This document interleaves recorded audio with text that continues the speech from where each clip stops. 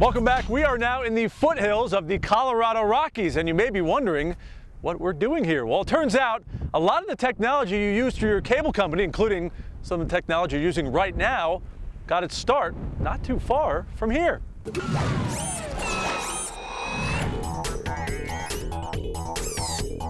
Big clunky buttons and dials. In case you're not old enough to remember, this used to be what passed for a television remote control. And a big reason it evolved so quickly into what we use today is this place. Located just outside Denver, Colorado, it's called CableLabs.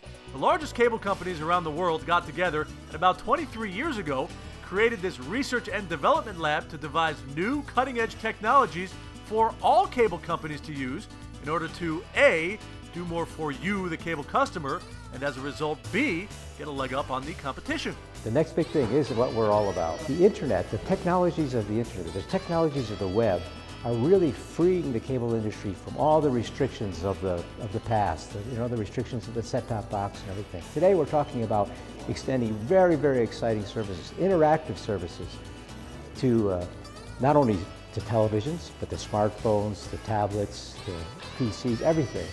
Whether it's electronic gaming, whether it's social networking, and on any of that. That's what cable is becoming all about. One such example, this app that allows television shows to talk to your iPad in a sort of kind of way, so that, for example, if there's a product you like on the TV screen, you hit one button on your device and instantly get more information. We can actually, instead of cluttering the screen with more stuff, we can basically redirect that advertisement or that interactivity to another device. The technology that CableLabs develops is really, it's meant to be universal. So whether somebody would, choose to do an advertisement with that technology or really enhance a program, it's open-ended and really up to programmers and advertisers and whoever wants to take the technology and run with it. And proving cable means far more than just your TV service.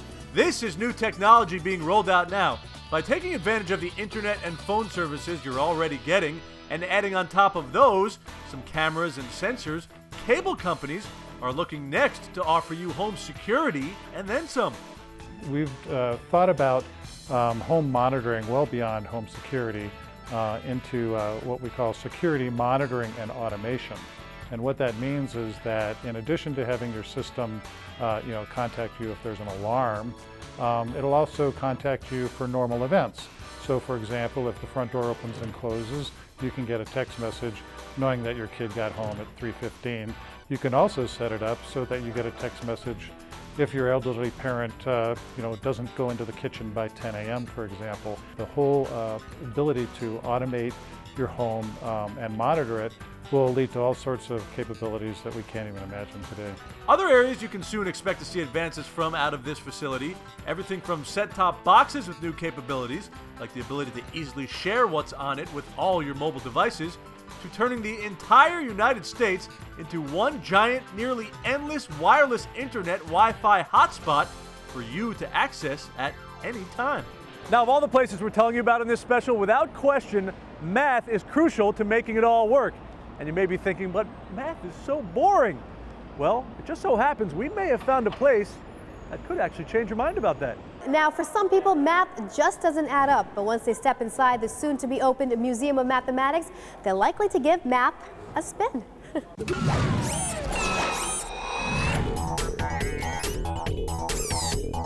15-year-old Anna Peterman sums up mathematics. Probably just the purest thing in the world. Math definitely is the basis of everything. It's the basis of even things like English and history. People say that math, I'm actually doing a poetry project in school, and people say that there's actually math behind poetry and the rhythm of the syllables, and I think it's amazing. Anna and her parents were among a few dozen people to get a behind-the-scenes tour of the future home of the Museum of Mathematics, or MoMaP, set to open next year. We have laboratories for chemistry, we have laboratories for physics, we have studio for art. All of these different, fields have their means of getting the information across in a tactile, experiential way. Mathematics, by and large, is missing that. We want to put that element back in.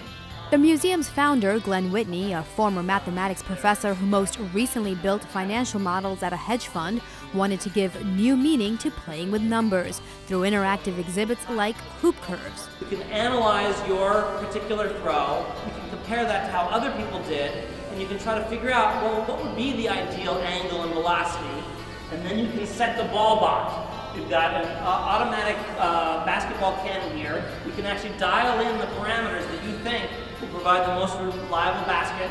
Or you can step inside a hyperboloid to get a sense of how straight lines can create curved structures.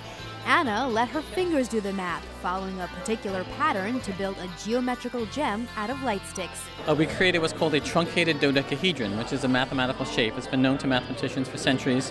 And if you're a mathematician and you have knowledge of these shapes, they give you a kind of a storehouse, an inventory of forms that you can use in making all kinds of designs and sculptures. Adding up to an infinite amount of fun.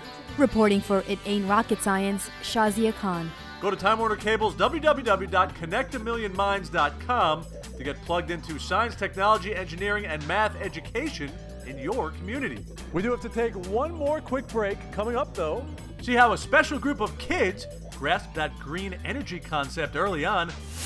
And we'll have top inventor and entertainment industry icon James Cameron talk about the team it takes to put together some of the biggest blockbusters the world has ever seen. I work with software engineers, coders. I work with mechanical engineers, people that were good at math, that were good at the sciences, because we're creating something. We're making something that's never existed before. You won't want to miss it.